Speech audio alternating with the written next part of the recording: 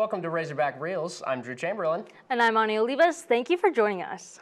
As always, this week has been packed with pop culture and we have a lot to cover. To kick off this fun-filled episode of Reels, Ani and I have some real talk where we can get into all the latest in Hollywood this week.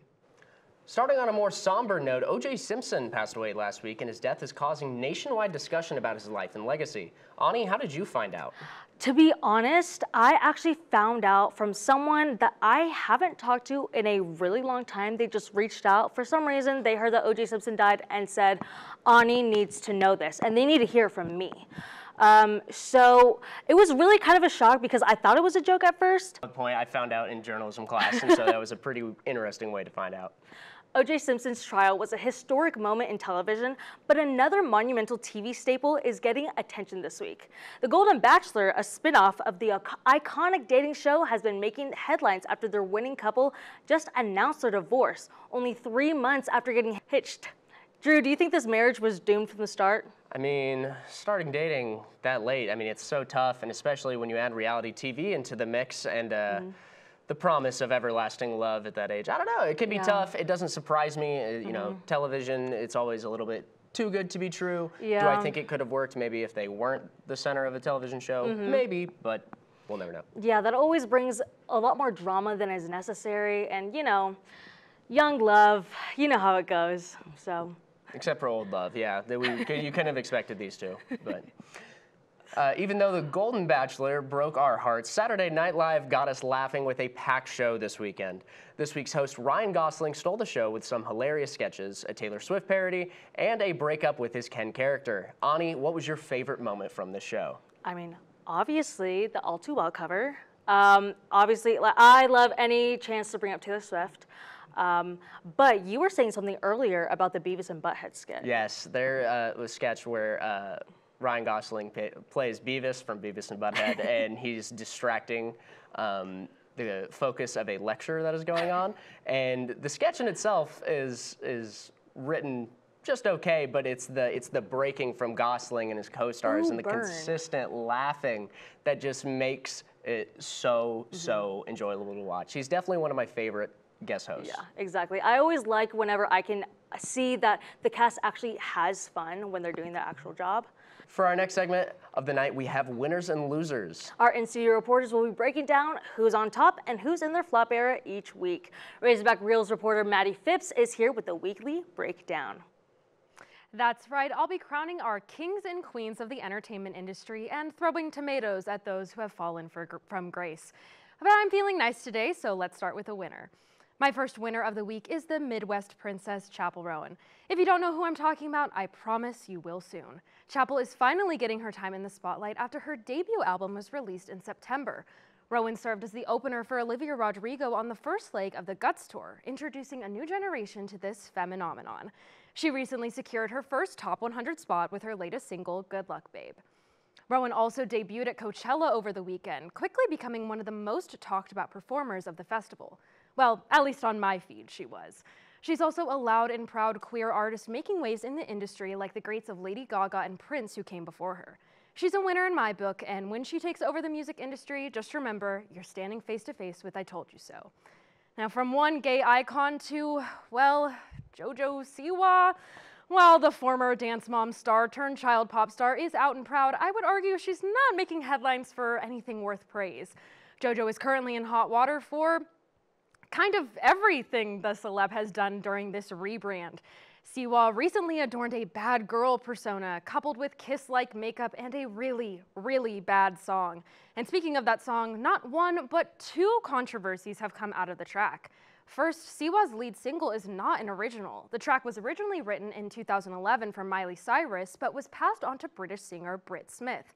Smith's version leaked online, and it is leagues better than Siwa's. So not really controversial, but definitely embarrassing. The other controversy of Karma is the music video. Yeah, that one choreography move is just ridiculous. It has quickly become a meme, and this whole rebrand has as well. JoJo, you are a loser. A very entertaining one, but a loser nonetheless. Moving back to our winners, this time a duo is securing the spot. Rachel Zegler and Kit Connor will make their Broadway debuts as the famous star-crossed lovers Romeo and Juliet. The Heartstopper actor and West Side Story actress will star in a brand new musical with music by Jack Antonoff this fall. Has Romeo and Juliet been done a million times before? Yes. Is there literally another high-profile production of the Shakespearean tragedy set to open in London next month? Also yes. Do I still eat it up every time? Absolutely. I can never get enough of this love story. Whether it's plastic garden gnomes or a zombie apocalypse, it's truly one of the best tragedies of all time. I can't wait to see what Rachel and Kit bring to the iconic couple. And if anyone wants to buy me a ticket, I'll die for you. Get it? And finally, our last loser. Now, full disclosure, you know how some people have that one celebrity that they just hate? Yeah, this week's loser is mine. Let me just have this one free pass before I graduate to be entirely biased. I've been waiting for this man's fall from grace, and maybe my wish has been granted. Infamous country singer Morgan Wallen was arrested on 3 felony accounts in Nashville early last week. The 30-year-old musician allegedly threw a chair from a rooftop bar, resulting in his arrest. Wallen is scheduled to appear in court early next month. I have to mention this is also not Wallen's first run-in with the law. In 2020, he was arrested for public intoxication, and he was also suspended from his label in 2021 for shouting a racial slur. But of course, he is a man in country music, so his fall from grace has been slow and in many ways non-existent. Now, I do have a deeper bias against this man, but there's no denying that throwing a chair off a rooftop and endangering civilians makes you a loser in all contexts. Well, those are my picks for the winners and losers of this week. Do you think I got them right, or did I leave someone you love or hate out? Let me know on social media. Reporting for Razorback Reels, I'm Maddi Phipps. Thanks, Maddi, for that recap of the heroes and villains of the entertainment world this week. Now, Ani, out of all those winners and losers, was there one you agreed with, one you disagreed with? I can honestly say Maddi was spot on. Like, I have seen that TikTok sound of JoJo Siwa on the red carpet being like, no one's ever done this before. No one has ever made such a switch up. I'm the first one in our generation to do this. While there's simultaneously like posting pictures of like dozens of other artists that have done exactly the same thing, also in our generation. One of the winners Maddi chose as well, Chapel Roan. So glad she's getting her debut at Coachella, getting to go with perform people like No Doubt and Tyler, the Creator. Such an awesome start. Yeah, this past weekend marked the beginning of one of the most highly anticipated events of the year. Catch us back here after the break to recap all things fashion and festival.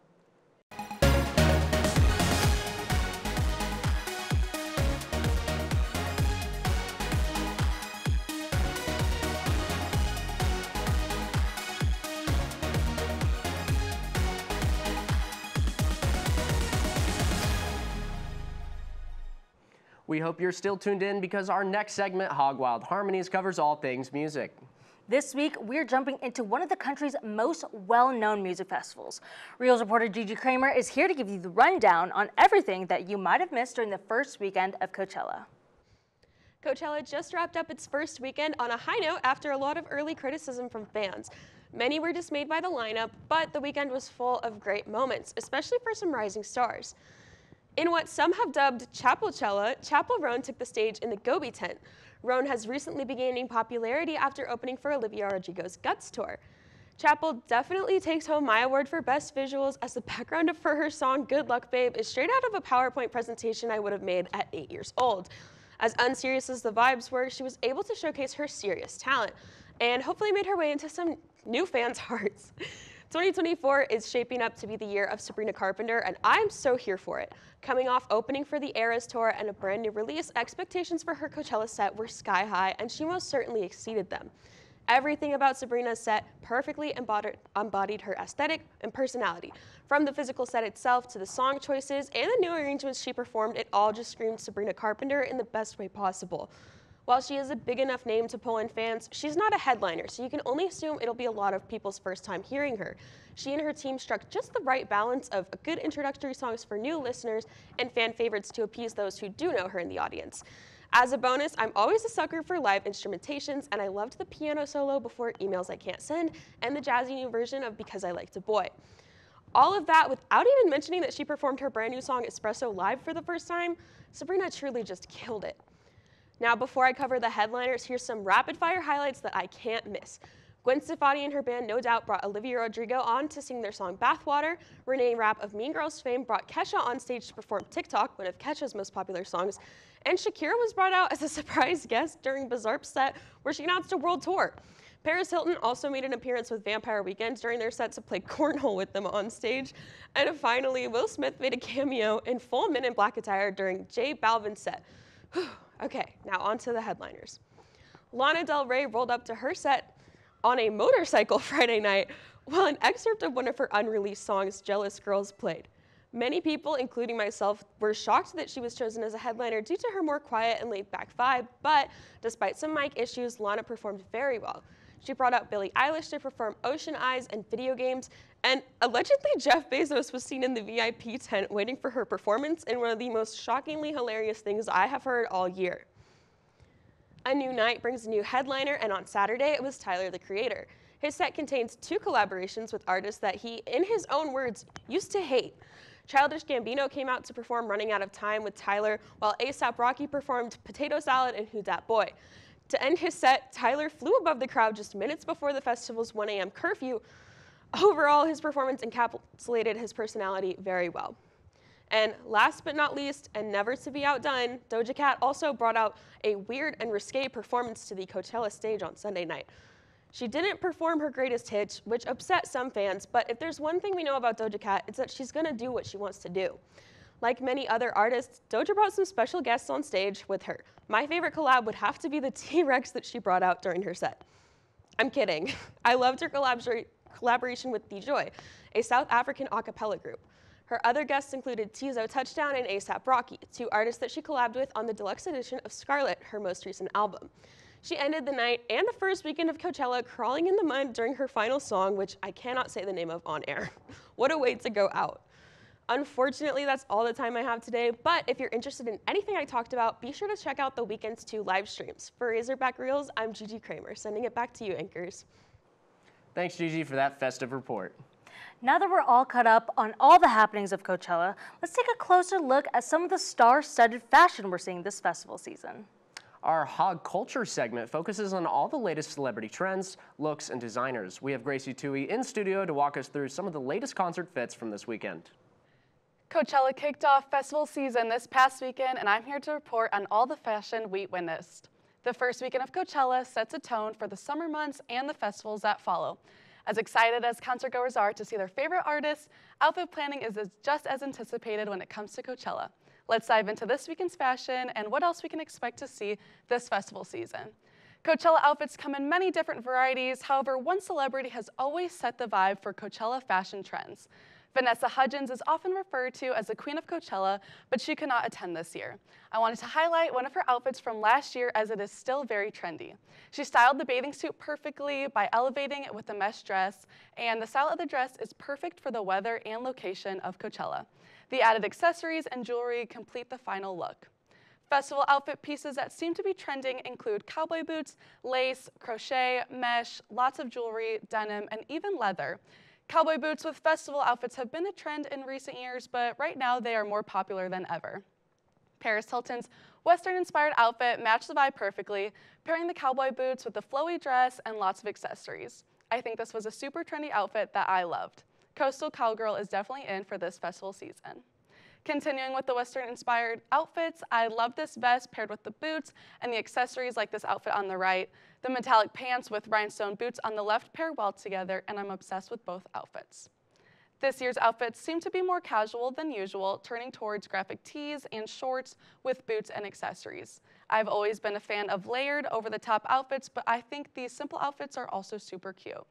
Coachella is a perfect time to have fun with your outfit and wear something you might not be able to wear any other time, while also staying true to your style.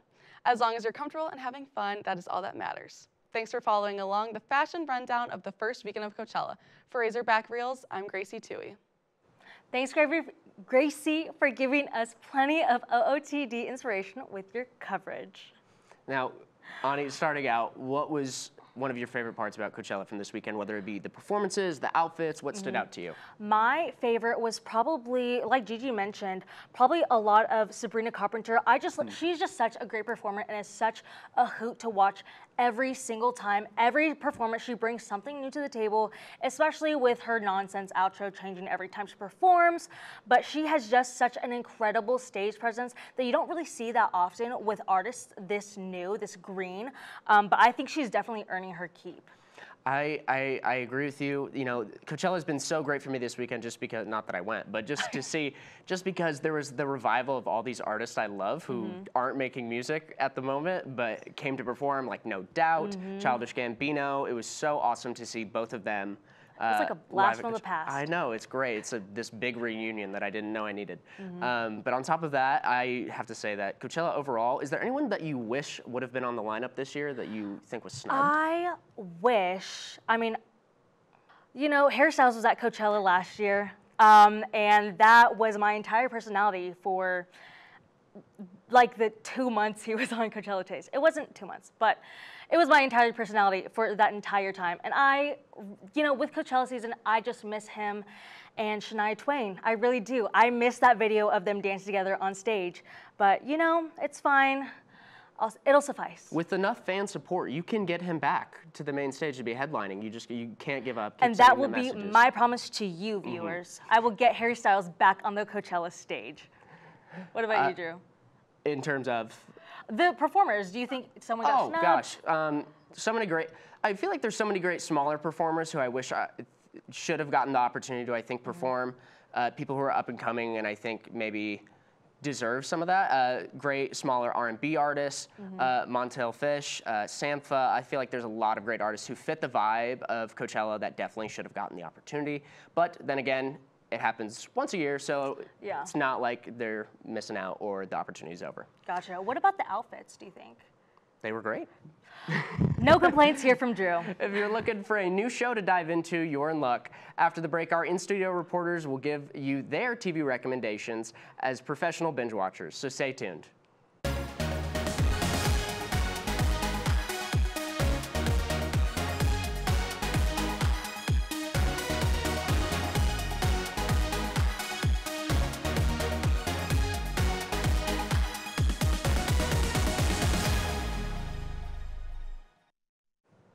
Whether it's a sitcom, limited series, or animated program, watching a great TV show is a perfect pastime. In-studio reporter Franchesca Brownhanney is here to help us navigate through the wild world of cable and streaming. Looking for your next TV binge? I've got you covered with a list of shows that are so good they should be on everyone's bucket list. These flicks have it all: compelling storylines, unforgettable characters, and enough twists and turns to keep you on the edge of your seat. Whether you're a fan of drama, comedy, or something in between, there's a show on this list that's sure to become your new favorite. So what are you waiting for? Start watching now and thank me later. Now, I say this after every show I watch, but How to Get Away with Murder was the best thing I have done for myself in a while, and I would kick myself if I didn't include it on this list. This appropriately named show can be watched on Netflix, but I must warn you, this is not a show for the casual watcher. If you take your eyes off Viola Davis and her Keating 5 for even a minute, you risk missing everything. How to Get Away with Murder is a testament to unplugging and paying attention. And you'll want to put your phone away to watch Annalise Keating kick it in a courtroom.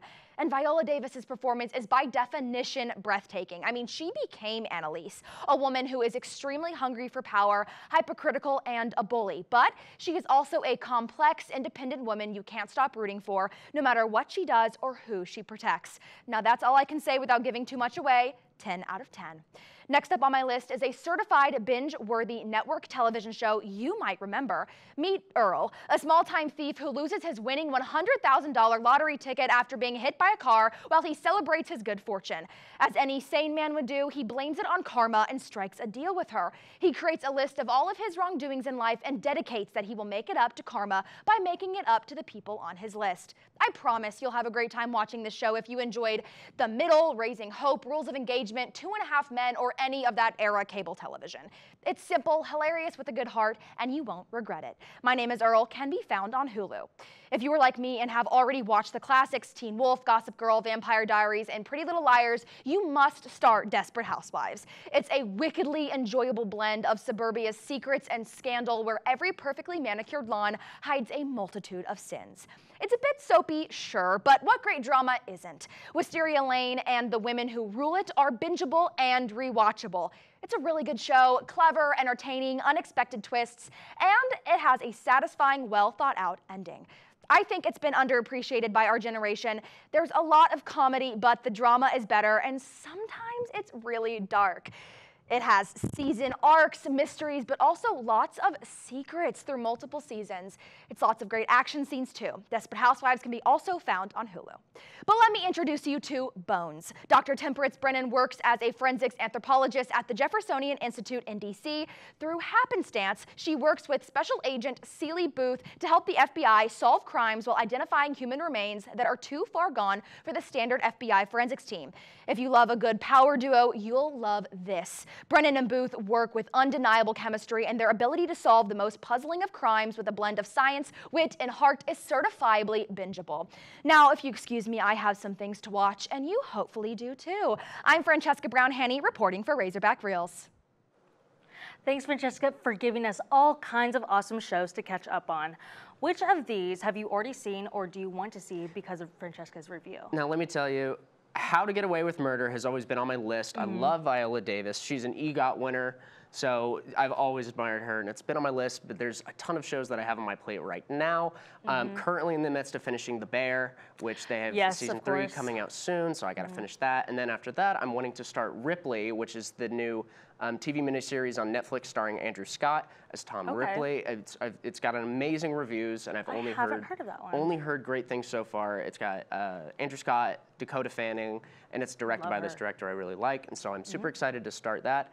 After that, I don't know. I've been told by a million people to watch a couple different shows, but you know, you ever have to politely kind of give the hint to someone that you don't want to watch the show they're watching? Yeah, exactly. You're like, oh, that's good. That's great. How about we watch this, though, actually?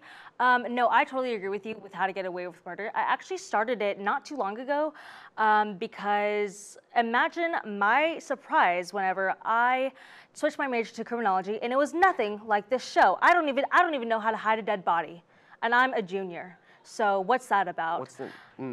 That's frustrating, really. I know. You think they'd teach you that. They don't. Exactly. I was really disappointed.